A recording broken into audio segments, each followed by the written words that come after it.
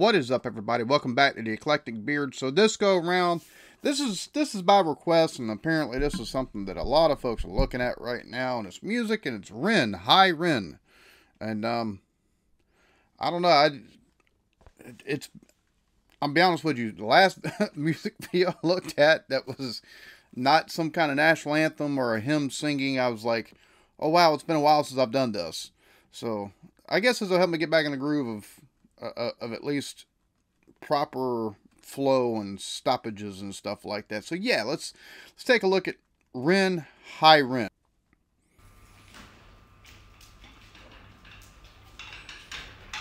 Interesting start. So this is very deliberate as far as the aesthetics. My question is why? Because you got, not only is it just a grungy, dirty, it looks like an abandoned hospital room. He's done up like a patient. Got a guy with a pig mask, almost like maybe you'd seen in the movie Hostel or something like that. Pushed him in, so interesting.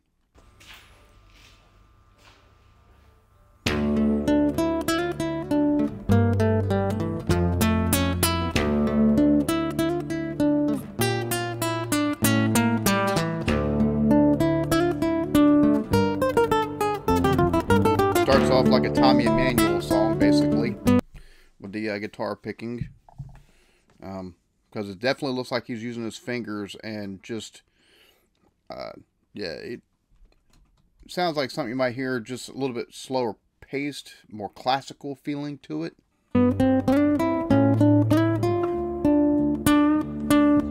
Okay, we got some, sounds like classic metal almost being played on the guitar. Sounded like a little bit of Zeppelin there for a second that he took and played before he just transitioned to something else. Like that was, it's pretty smooth.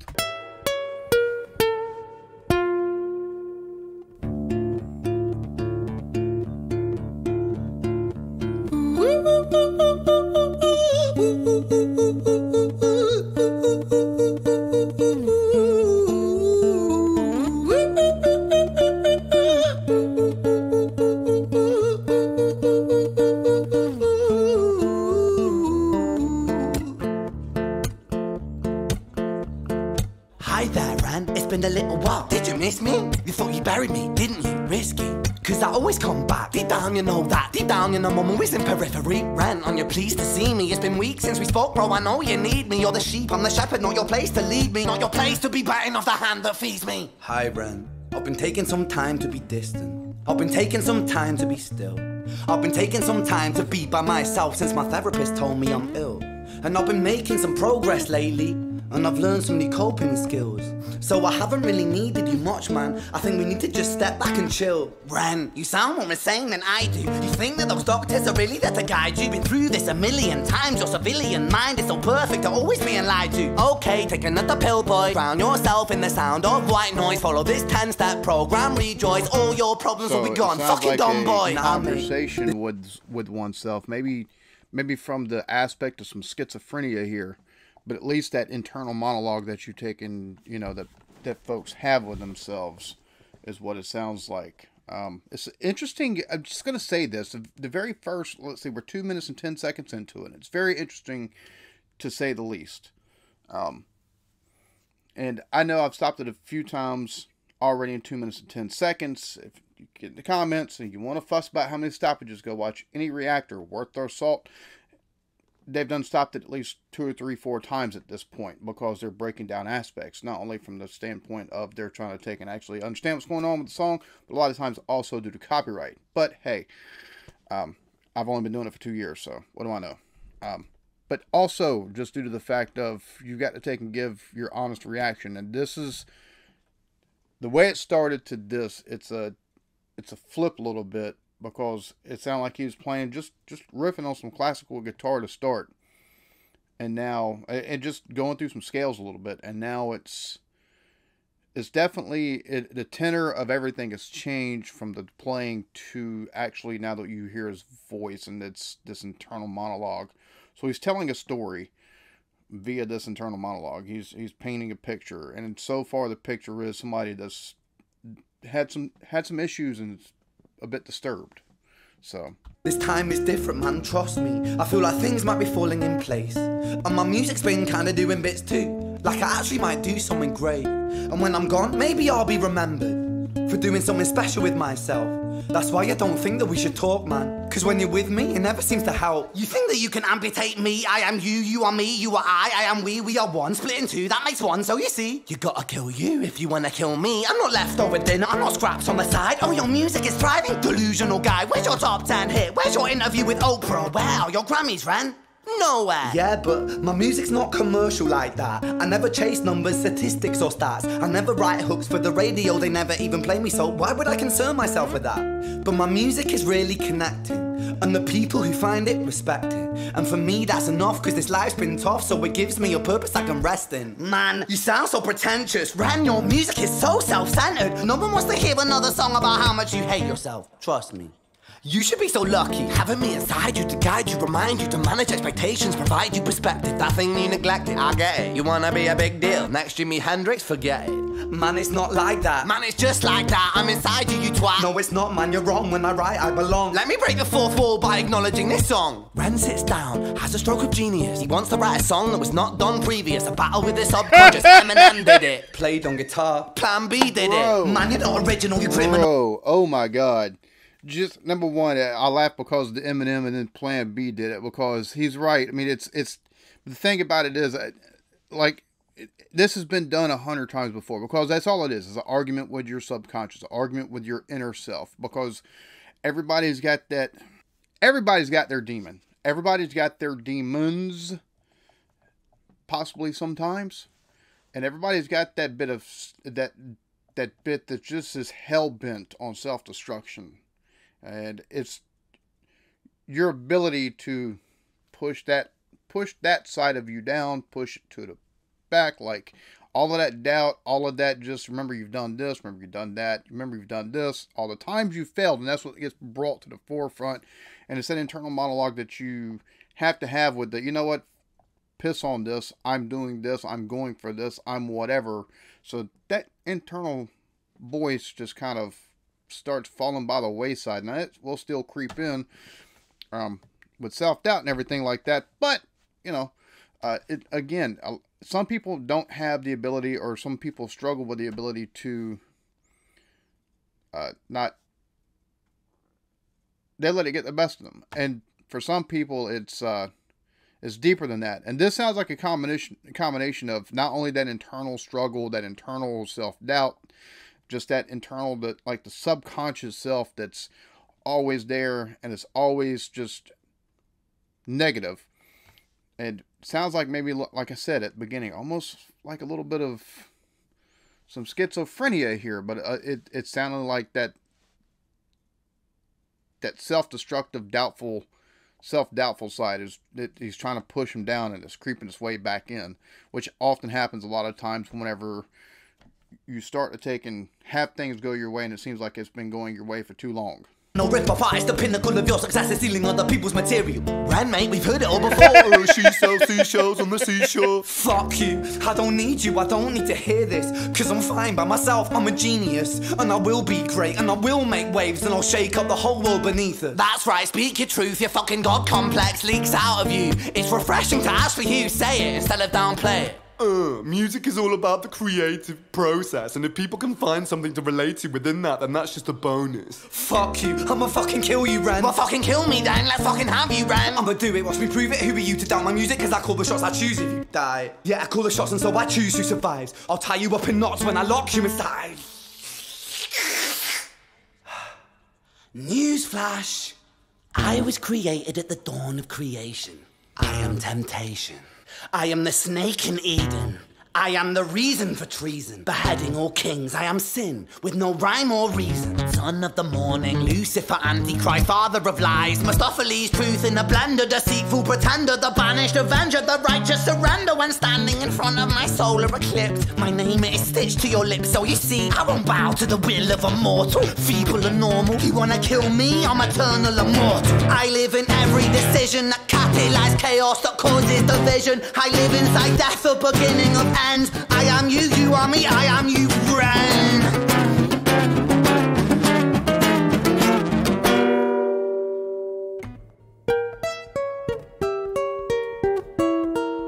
I love that bit of like emotional decentering basically he does with the guitar there, because it goes from like hard, heavy, dark to this just almost weeping, melancholy sound that you take and get on that guitar. Like this is that's like his breaks and stuff like that. In this is pretty interesting.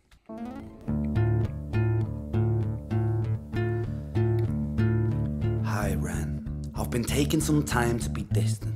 I've been taking some time to be still. I've been taking some time to be by myself, and I've spent half my life ill.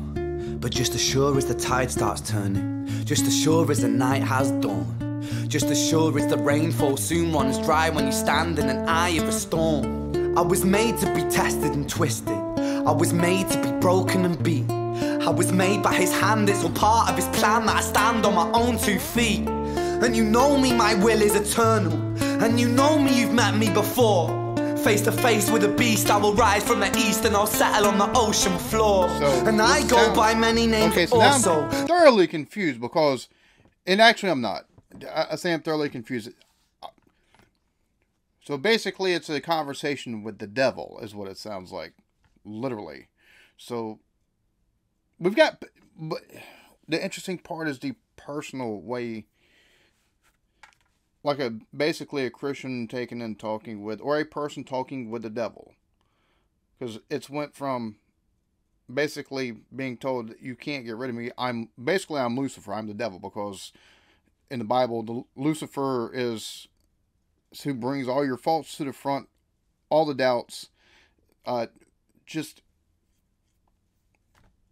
It's so now this is.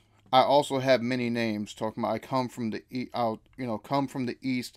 So this is Jesus. This is God. This is Christ. Whatever figure you want to take and attach, but biblically this would be Jesus. And so this is an interesting, because this is multi-layered, because you've got the personal aspect and the personal relating to the spiritual, because the personal inner struggle is like the spiritual. Light versus dark, or good versus evil, God versus the devil type struggle. Some people know me as hope. Some people know me as the voice that you hear when you loosen the noose on the rope. And you know how I know that I'll prosper? 'Cause I stand here beside you today. I have stood in the flames that cremated my brain, and I didn't once flinch or shake. So cower at the man I've become when I sing from the top of my lungs. That I won't retire, I'll stand in your fire, inspire that me to be strong. And when I am gone, I will rise in the music that I left behind. Ferocious, persistent, immortal like you, we're a climbing to different sides.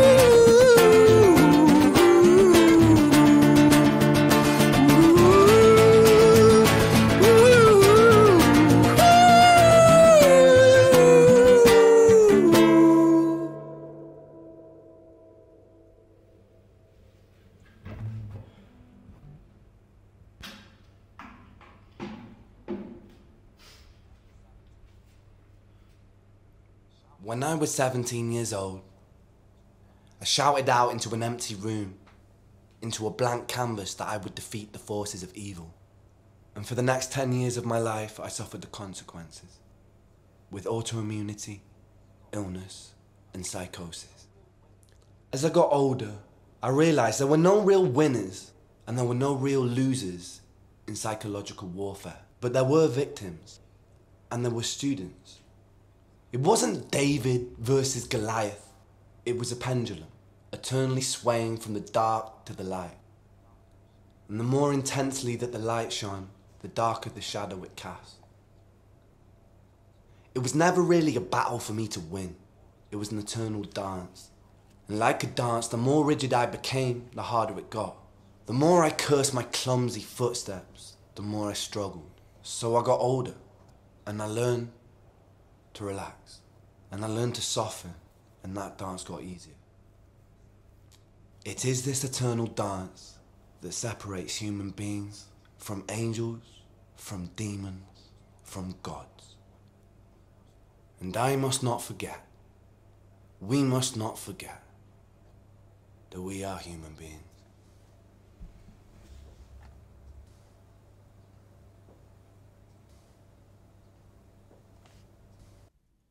All right, so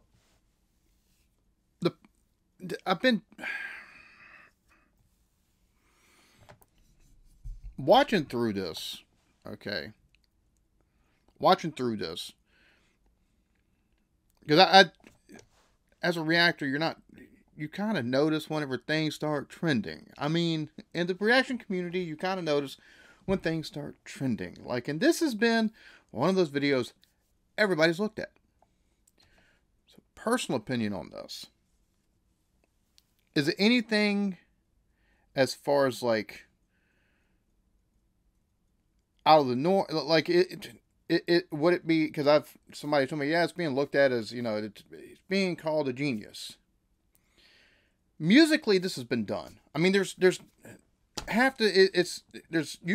don't care if it's rock music, I don't care if it's rap, I don't care if it's country, I don't care what genre you listen to, that internal struggle, that internal monologue, and things of that nature, defeating self-doubt, defeating the inner demon, basically, or dancing with that inner demon.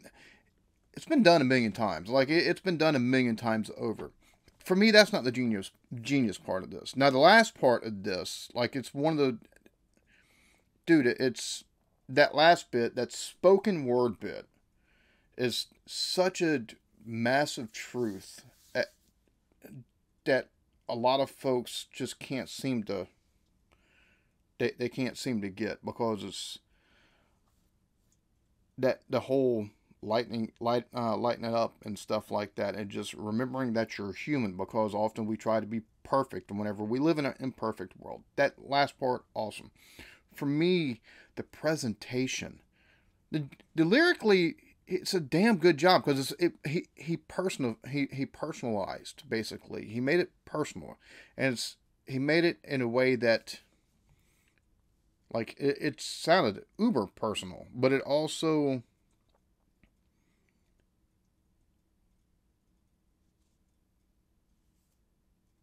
buttressed against the presentation visually. Like, this is a very good song without the visuals. I think the visuals is what, for a lot of people, is pushing things over the top, maybe. Because here's, like I said, and like he even referenced, Eminem, and, the other who do you say? Anyways,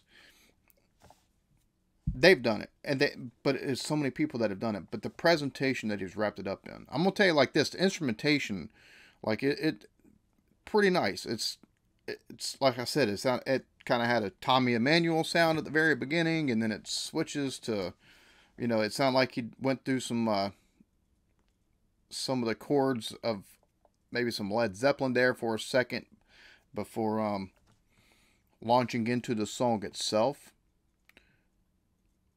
The presentation on this, I think, is the genius aspect of this, because he's wheeled in by somebody with a pig mask, and it's into a room that is clearly a former... It's definitely... It could have been a hospital, it could have been a classroom, but it gives a look of like an old hospital, asylum room of some sort. And he's just left there in the wheelchair. And then he starts playing. And then as he starts having that inner monologue conversation out loud, the aesthetic of the room, and it's bare, and just him and that guitar, whenever you have that internal monologue, whenever you have that internal strife within yourself, that's all it is. It's just you and that voice of doubt, that voice of basically the devil that's trying to take and hold you back. And there's nothing more bare than that. I love the visual the visual representation on this. for me, that's what puts this song as like, okay, this was done very, very well. Like I said, the song itself is so personal, and I think that's one of the things that makes it stand out a little bit from some of the other stuff that's on the same vein. But it's not nothing we haven't heard before. It's not like it's something we haven't heard before, but it's just how personal he made it. He made it personal in a way by having that actual like conversation and role playing each part as the song while he's taking him hitting on his, playing on his guitar and switching between furious and timid and just bold. And that for me is what it's the presentation. It's the presentation that is the genius aspect of this song. We've heard songs like this a million times. Maybe not as personal, but we've still heard the same concept a million times in songs since forever. But the way he wrapped this up, the visuals, the just overall way that it's presented, and it takes what's a really good song and just makes it wow. So that's my 2 cents on this song. Whether you agree or disagree, let me know in the comments. This is going to be going on the Spotify playlist. I'm actually going to be looking up more of this cat just because I'm interested. Really interested, because that creatively, this is, like I said, it's not like it hasn't been done before, but I think the creative aspect of this and the way it's presented and the way even a lot of it is sung, like I said, as like a role play back and forth. For me, that's what's just so killer about this. So definitely be checking, whether it's my own time or on the channel, definitely be looking at more of him. But this song for me, I'll tell you what, I'll take and do this. Well, I'll do a 5-star rating. Like if we were going to take and be rolling across Rolling Stone magazine or something like that. Granted, I'm not Rolling Stone magazine. However, if you were, I'd give this a solid 4 out of 5 stars. I don't think it's completely 5 stars. Now, if I was to take and go out of the whole, it's 4 stars. It gets 5 for presentation and visuals. 4 for lyrics. We'll split the difference. 4.5 stars. Very good though. Very solid. Definitely worth listening to. I like this. That being said, y'all be good to each other. Love yourselves.